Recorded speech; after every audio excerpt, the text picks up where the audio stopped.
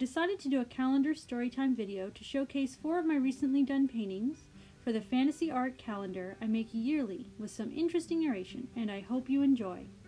So I saved the upper layer with the creature and imported it into a separate file that's more the correct size and shape for the calendar, and quickly repainted or resized the background to fit, and did 2 separate versions, but a lot faster than painting them completely from scratch, so that it would work better for the video. So this is a creature I made up. It's called Alawaibai, which is a powerful fae creature, also sometimes called the Fae of Joy's Wish. They are good and full of positivity. They grant wishes and magically show up. Rumors of how powerful they are traveling through space, time, and dimensions persist, but they're quite mysterious. Each individual looks slightly different than the others, but they have certain things in common, and they only grant wishes that are good or neutral. So it can be selfish, but it can't be something that would be considered evil. And this determination is made by the Fae. So unlike a genie, they're not forced or enslaved to grant wishes. They choose to grant them, and they choose who they're granting them to. In rare cases, there is a way of summoning them, but you can never truly compel them, so they get to choose if they grant the wish or not. This individual is Leilani Olia, and they have no real gender, but they can transform into different forms and take gendered forms. Most people only realize what they are when they take their true form, which is a quadrupedal or 6-legged mammalian base with the 3 tails, antennae, often scales or feather details, and different spotting. They have living jewelry and gemstones in their body, and translucent, segmented wings that vary by individual. There's more about them, so let me know in the comments if you want to know more about them. For this painting, I started with a photograph of my thumbnail sketch from my sketchbook that I then imported into Procreate on a separate layer. Then I did a sketch over top of that to get that sketch more clearly defined.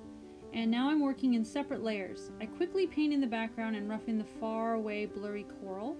I'm using the layers effectively, and I'm using a bunch of different brushes. Some textured brushes, some painting brushes, including some really good skin texture brushes I got for free for Procreate, which ended up being really good when enlarged to paint the details on the coral. The creature is a different species, but as mentioned in a previous video, a Nile aqua, which is a mer deer or mer antelope. I've seen a lot of people do hippocampus, which is a mer horse, but I don't see people do mer deer and mer antelope, and I think they're beautiful. I could do a different one for the rest of my life, and each individual and species would vary enough that I don't think I'd duplicate myself. The thing is, you can make them very, very different from each other. There's a lot of real antelopes and deer to base things on, and such an unlimited number of fish that the combinations are innumerable. I also find that I tend to make the coloration either more fish-based or more antelope-based, and it depends on what mood I'm in for the species I'm doing at the time. At the very end, I'll show you the corrected calendar piece where I fix that near leg to make it look a bit better. I'm working in several layers, and for the shadows here I did a multiply layer and I used a bluish green. I also used several brushes I got for free, as well as default brushes and a couple brushes I made myself to get some texture in the water and glows. I'm adding an eel I made up here to add more to the background. I also imported this other fish I made up, and very shortly we'll overlay it with blue because that pink shouldn't be so bright, as pink is one of the first colors you stop being able to see in the water. I also repositioned the eel. The hen's ears wrasse is the fish I imported from an older painting, and the other one I repainted is called the Gomar eel. They're both species of mythical fish that I made up. And as I continue on here, I'm just adding more details. Now you can see the repainted calendar size where I actually fixed that leg. So for this one here, I repainted a Henyari griffin because I tried to paint it not too long ago and it was really good, but I made several mistakes. So re-looking at it, I decided I wanted to repaint this one, and I'm not sure if I'm actually using it for the calendar or not, but it's going to be one of my options. So you can see a bunch of information on the screen if you wanted to pause there. I think looking at your artwork and still enjoying it and what's good about it, but also being able to see what's wrong and where you made a mistake, and being willing to fix it or repaint a painting is very important for self-improvement. So here's all the things that are facts about the creature, but also parts that are what I didn't like. I looked at a reference of a cat jumping. I very much advise you get photo reference of cats jumping to use as a base for a griffin, and then reference of birds flying, which have a similar wing type to the species of griffin you're designing, and similar tail types, I also advise you do feathered tails on a griffin, just for the logic of them being able to fly. I worked out the sketch and then I'm fixing things here. I'm making sure to try to get things close to the reference pose, but I'm clearly painting my own mythical species and not copying directly from the reference. I'm not going to show the references I used here, but you should know that the core of the body was taken from a cat jumping and that the wings were taken from an eagle in flight. But I didn't copy them exactly, and I changed them into my own species. That's what's important. The reference should be there to work for you and your artwork, not the other way around. Don't be a slave to your reference. The reference should work for you. And this is another painting that counts as part of my project Imagistria, which is the world I'm working on. I'm going to talk more about that project later, but suffice to say I intend to make my audience vote on things and help create the world with me, but right now I just don't have a large enough audience for anyone to help participate yet. But someday people will be helping me build characters, worlds, cities, and stories for this world, and I hope we can all work on it together. I'm coming up with the basis myself, and I will be the one who has most control over the world in the end. For May, which is Month of the Serpent, I have this repaint of a very old painting I've been intending to do for many years, which is a leaf coatl.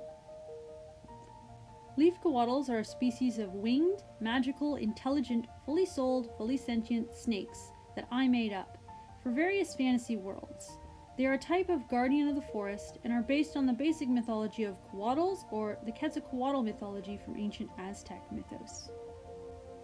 They supplement their diet with photosynthesis, as they are part plant as well as part animal, part bird and part reptile. They are also able to use many magical powers, with powers varying by individual. Many have powers over plants in the wood, druidic magic, psionic abilities, and they can communicate telepathically with anything, plant, animal, people, all kinds, as long as they are within 100 feet of them. And some individuals have a longer range than that. They often train druids of humanoid races and preside over large territories. They are rarely common on the worlds they are in, and they are long-lived and wise. Many people come to consult with them for advice and information, for they have long memories and learn many things in their lives. Leaf coatls are able to eat meat and often do so, but they do not eat the flesh of sentient creatures. I find them to be a beautiful representation of the balance of nature and the different sides, both predatory and more peaceful, both plant and animal. And my old painting, which I did I think in 2011, was one of the best paintings of that year, but it actually had the wings closed and the flower closed with the leaf covers over the flower, so it was a much more camouflaged painting, and I've been intending for many years to paint a version with the wings open and the flower open.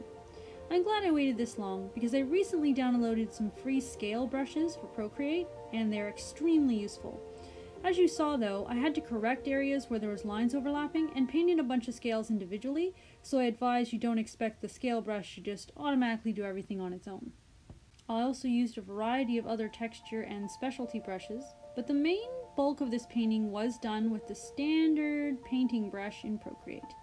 I worked on layers so I could import the snake on the branch into a different file to resize it for the calendar art, and I just repainted the background for that one.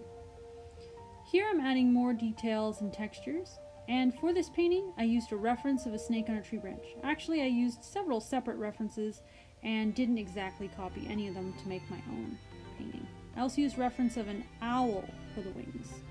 I hope you enjoyed this video.